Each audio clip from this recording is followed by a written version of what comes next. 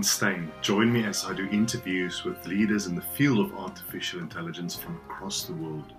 We speak about the business relevance of artificial intelligence, and we also speak about the future. Is it to be feared or to be embraced? Please subscribe at my website for updates on future interviews.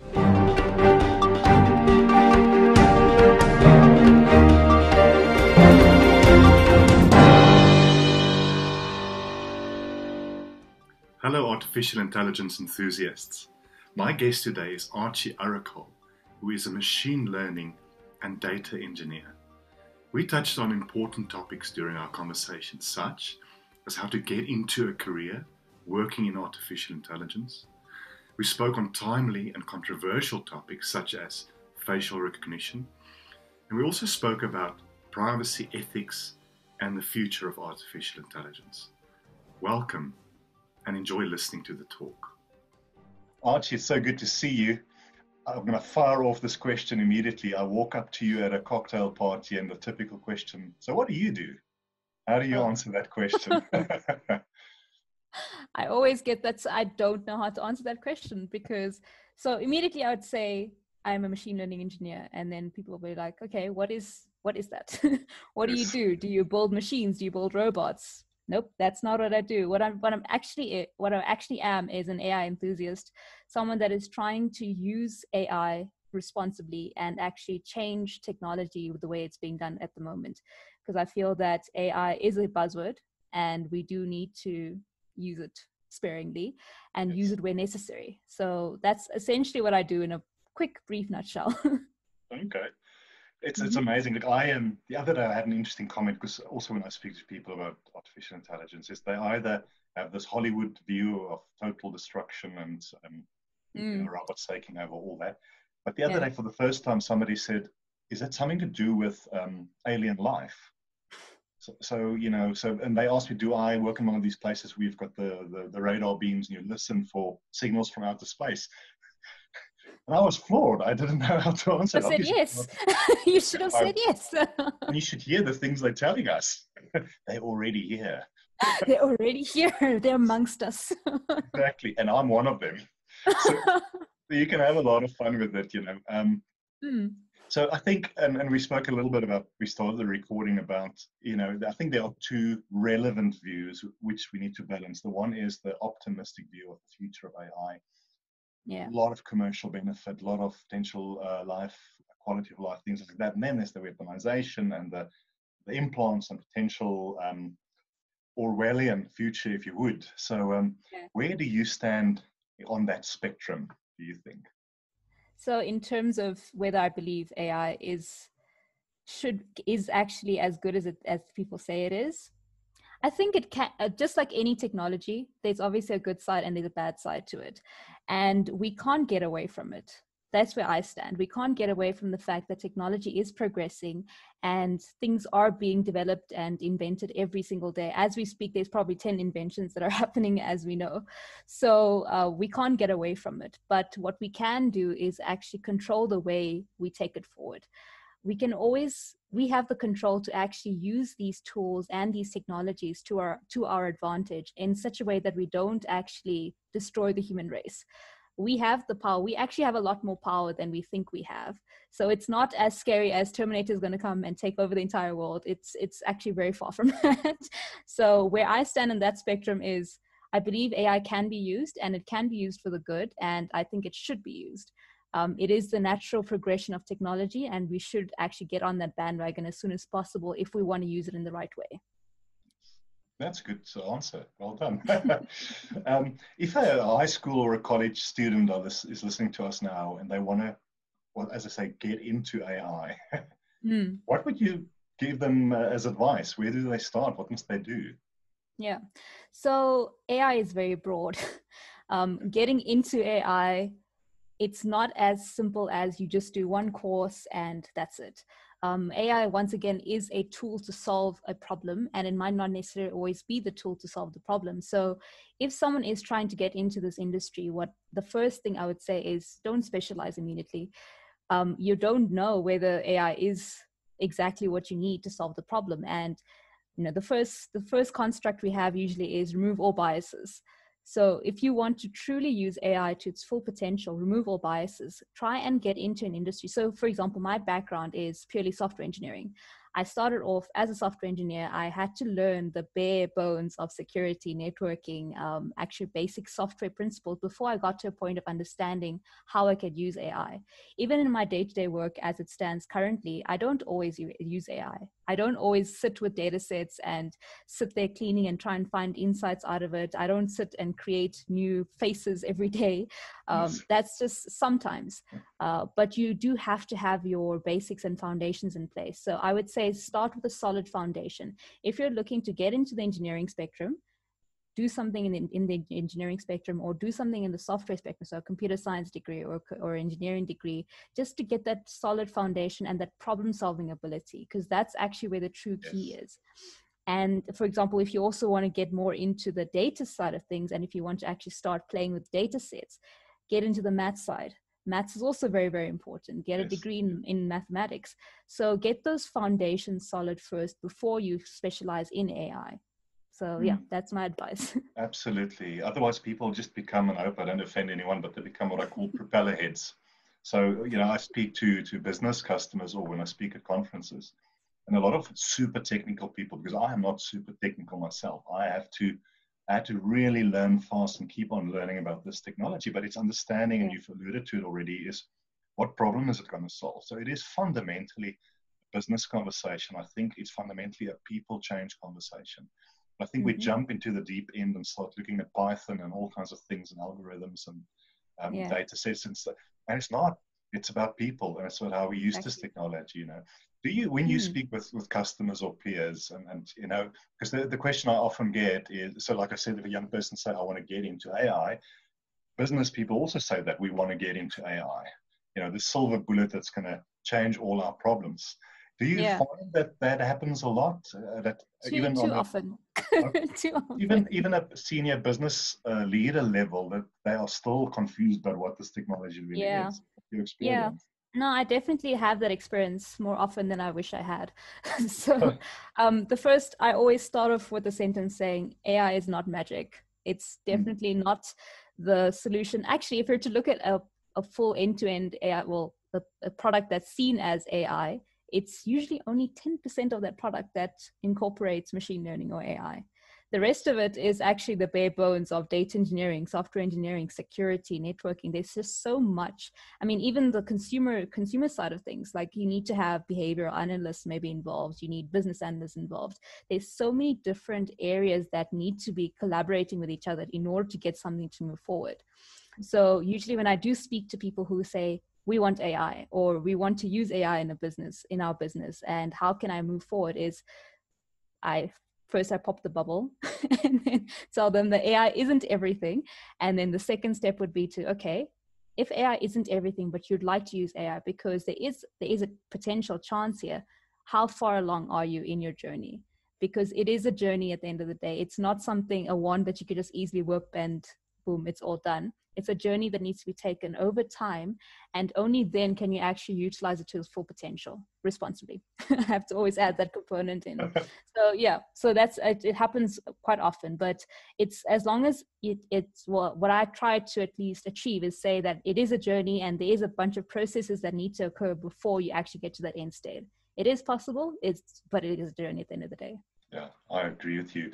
I often find if people say we want to use AI, where the conversation becomes uncomfortably quiet is if my response is to do what? And you can see they're thinking because they haven't thought it through yet, you know. I think often there's some sort of a KPI or a mandate from the CIO or the CEO to say you have to put AI somewhere in the business. Yeah. And more often than not, I find that the AI is not actually the solution. It's process re-engineering, or the data is a mess, or the people are not skilled enough, you know. So really backtrack before you even look at AI. And you've used the word journey, and it's beautiful that you say that, because I think our job as people who work in this field is to help others understand the journey. And yes, you can get there. And yes, I think all businesses should look at AI now or in the future, but how to get there. Earlier when we spoke about if you want a career in AI, I read, and I think it's Nick Bostrom who said, the two kind of jobs that will be most in demand in the future is ethicists and philosophers. not data engineers or people like Yeah. that. So, because we're opening up a can of worms that, from a philosophical and ethical point of view, we never had to think about. Which brings me to my next question. You know, there's so much talk at the moment about facial recognition, racial bias, gender bias, all those things. I mean, it's a hot topic and it's a relevant topic. We see the IBM, Amazon, Microsoft have now had a self-imposed moratorium against facial recognition. Do you work in that field as well? And you know, what is your view on what's happening? Yeah. So yes, I do work in that field so I've had to actually, in this past few months, we've had to do a lot of things around facial recognition, purely because of the state of our nature, where everything is being done using cameras. So it's become more and more in use at the moment. So my stance on that is, yes, it is a problem. There is definitely biases and there's definitely ethical implications to it. But once again, practitioners like ourselves need to ensure that people who are going on this journey and who are actually taking this into a production environment, they do cater for it. It shouldn't be an afterthought. I always go to this example where, like, when you're building a data engineering pipeline, data quality is an afterthought, and we need to get away from that same approach, especially when it comes to AI, because ethics needs to be in front of everything. When we are building these solutions, we need to be cognizant of there is an ethical implication to this. There are biases involved in this, and how do we get around that? That shouldn't be an afterthought. So yeah, especially with the clients that I interact with, I try to keep that in front of me all the time wherever I go. I'm not very popular because of that, but it is what it is. It is very important, and it is very important that we think about ethics. It is important that we use AI to help humans, not the reverse. Yeah, absolutely. And whether you're popular or not, obviously we want to be, but you have to do what's right. You have to give them the right advice. You know, this is, if I think about my son's future and his children's future, we can't mess around with this. You know, it's so important. It's not about a feature we're creating, not working, and now we're under pressure to budget pressure and time pressure. We are busy building something that can make life so much better or fundamentally destroy it, like, I guess, nuclear power. I want to touch on your career a little bit. You're currently with Synthesis. So tell us very briefly maybe about the company and some of the work that you're doing there. So currently, so I'm working with Synthesis. We're actually one of the we've got an AWS certification for financial providers. So essentially, we're a premium partner with AWS for financial partners, and there's a few others that are in the pipeline at the moment. And we're predominantly in the AWS space. However, our division, or the division that I'm a part of, essentially deals with data. So data, AI, any of these emerging sort of technologies in the data space, we basically deal with in our division. But at the same time, because we've got such a strong suit within the cloud space, and since there's lots of people who have that capability within our company, we actually leverage off our cloud partners, our cloud guys within our team, to actually help us to build pipelines and to build infrastructure that is ethical and is actually can actually promote AI and emerging technology in the most secure manner. So yeah, that's basically what we do in a nutshell from a data division point of view. So our division is called Intelligent Data, and we use that purely because we understand that AI is great and all, but we need our data, and we need to modify our data in order to actually get to the next step. So we actually leverage off our cloud capability. We have our own digital team as well. So they do other software practices as well. We've also got quite a lot of products within the regulatory space. So there's guys that have been cleaning addresses and cleaning data for years now within the SaaS space. So we leverage off all these different capabilities. So by the end of the day, when it comes down to us, we know who we can go to, and we know how we can actually take this to the next step. That's what we do. I'm glad to hear that in the same breath as talking about AI and cloud, you talk about or alluding to privacy, which apart from, I think, ethics is another massive issue. Here in South Africa, it seems that finally the POPIA Act will now really be enforced, you know, protection of personal information. We've got the GDPR in the EU. And again, it's not something that we can play around with. The the amount of damage that this kind of technology can do if our privacy is not protected. Next, I want to ask you, you also involved or were involved with the IEEE. Tell us a bit about that.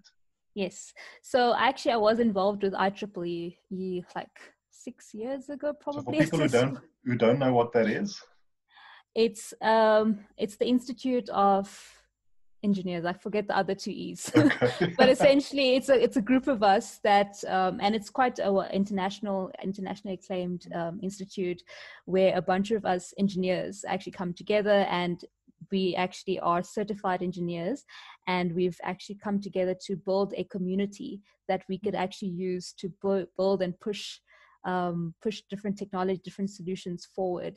And research as well at the same time. So my involvement with IEEE was once again AI, because AI is my thing. So essentially what I did was I actually built a small unit within my university under the IEEE wing to actually research around future potential AI projects. We came up with a bunch of facial recognition techniques. We came up with a bunch of computer vision techniques. Everything was in the research space, but what it came down to is a lot of us were enthusiasts who wanted to get into the space, and we wanted to research this extensively. So IEEE gave us that platform where we could actually start leveraging all of the technologies that we would need in future.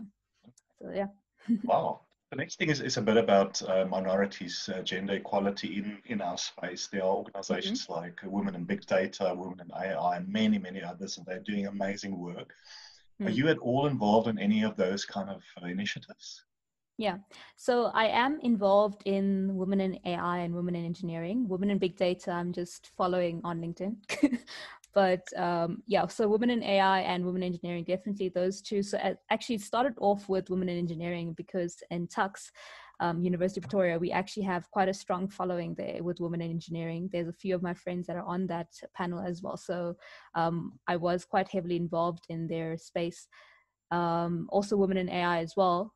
Quite a lot of opportunities we get in that front. There's obviously a lot of conferences that we get to attend to. There's a larger community we actually get to collaborate with, which is what I think is great about these sort of groups. Okay, so it's not just in South Africa that we get a chance to collaborate. We get to collaborate with a larger audience. So we get an international community that we get to do a knowledge sharing platform with, which is so key, especially in a field like AI, and actually even in engineering or any space.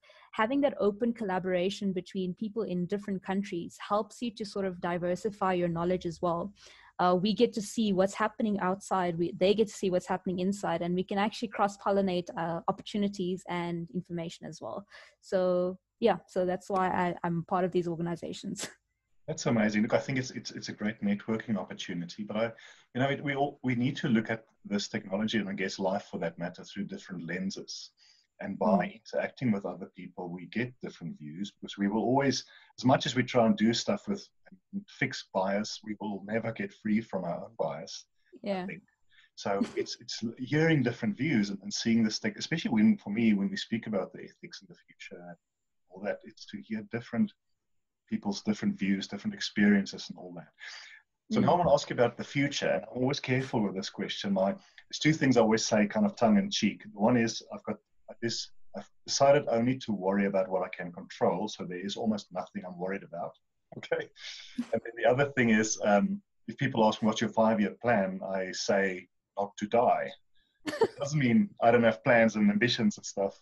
So it's sometimes a bit of a funny question, but if I would ask you, what do you want to do in 5 or 10 years from now? So I have a very funny view on that. I tend not to plan into the future, purely because it comes down to, so I have this natural inclination towards anxiety the minute that I start making plans into the future. Okay, so the fact that I have control over my exact moment right now, actually those are the moments I actually try to make the best. So for example, if I know that in 5 years, if I start planning in 5 years that I want to, I don't know, be a CTO of a company, that actually gives me anxiety, because now I'm aiming towards that. And I will miss everything that I see in all the opportunities and all the things that I could potentially make a difference in right in front of me. So what I aim to do, at least, is to try and make a difference where I can, use my skills to make that difference, and actually make an impact wherever I go. So those are the factors that I look at, and if I can use technology to do that, even better. So I'm aiming to use technology and use my skill sets because I believe that I've been given these skills, and I have been given an education so that I can actually make an impact to the community. If we don't actually make an impact to our community, then for me personally, it feels like I'm not doing anything with my talents. So that's what I aim to do. So I don't really look at what I want to be in the future. It's more a case of this is what I can control, and this is this is my motto that I follow every day. I love that philosophy, that way of thinking about it, and I identify with it. I agree with you. If we can't, it can't just be commercial. It can't just be about making millions or making someone else millions. We have to do good. It's a business for a purpose kind of conversation. And IR absolutely has the potential to, it's already doing good if we think about medicine and other areas. But if we think about the future, if we do this right, like you said in the beginning, it can do so much good. So Archie, what kind of books have you been reading on this topic, or books that you've read that you can recommend? There's way too many books actually at this point. I've even hit like a blank at the moment, but something that I do look at, and it's, I think, something that helps me to sort of see the ethical component of AI is philosophical books. And I can't remember all the books that I've been reading, but funny enough, actually getting into philosophy has helped me to see a different side to technology. So even if you are a technological enthusiast and you like AI, don't forget about the human element. So I think my recommendation would most likely be to keep tabs with the philosophical side and the people side of things, because that is actually what helps your AI to become human at the end of the day. Helps you to give that human touch and helps AI to help you. So yeah, that's. I like that. I love that. As I said, ethics and philosophy, we have to mix that into the AI conversation. Yeah. Conferences wise, have you been speaking at conferences or webinars, conferences that you like to attend that you could recommend or talk about? So I haven't spoken. There are a few lined up at the moment. I'm not sure yet with everything that has happened. But so there are a few that I'd recommend. Maybe mostly since I love the whole research element of things, the deep learning in DARPA, I think that's great. Actually, it's one of the arenas that help me to push my AI thinking forward, because it's a bunch of academics actually that come together and speak about AI and speak about the different side of things that we don't get to see in the industry. So I think if you are in the industry and you want to get into AI at some point, definitely go to one of the deep learning endowments. You get to see that academic side of things. And on the flip side, you get the AI Expo, which is very much on the other side of things, looking at the product space. How can we actually commercialize this? So having a balance between the two, I think, would be great. One of the conferences I haven't gone to as yet, and I'd like to in the future, is DataCon, which is essentially, it's purely about data, what sort of products are out there to actually facilitate data engineering, which is actually very important as part of the AI lifecycle. So yeah, that's something I'd like to go to in the future. But apart from that, I think conferences as a whole is just great. We get to see a whole arena of technology that we probably wouldn't be able to see in the industry as we're working through it. So conferences, I think any kind of technological conference you can go to, grab that opportunity. And it's so much easier and cheaper, if not free. In fact, like most or many people I speak to, I'm inundated with webinar invites. And I want to attend them all, but it all takes time. But it's no longer the travel and you have to take a week's worth of leave or whatever. You mentioned AI Expo. I spoke with Nick Bradshaw, the organizer of the event, a few days ago on this webinar. And they're going to do some amazing things with their platform where it's almost like you're there. You can go to different exhibitors. And so it's amazing what you can do, and you're in the convenience of your own home. So that's great. Exactly. Archie, I think I'd love to have a chat to you again in a few weeks as time permits. I think there's topics we spoke about today that I'd like to zone in on. I think especially on the ethics side, the gender minority side potentially. I did some work with Girls in AI a few weeks back, which is doing amazing work. And I met we had girls from like a privileged kind of a school here in Johannesburg, and then girls from an underprivileged area, brought them together, and they were divided in different groups with different mentors. And I was a mentor of one of the groups. And these girls from both kind of, if you would, the good and the poor school, and they were, I reckon, 13, 14 years old. I was amazed at how smart they were and how informed they were.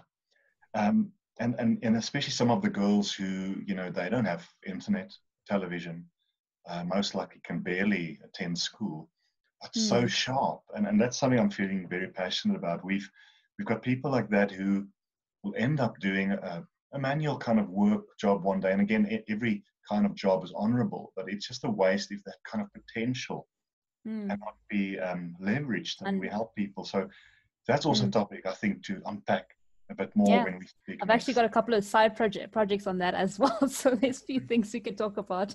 I'd love that. Archie, thank you for your time. I wish you the best, and I look forward to speak soon again. Thank you so much. Okay.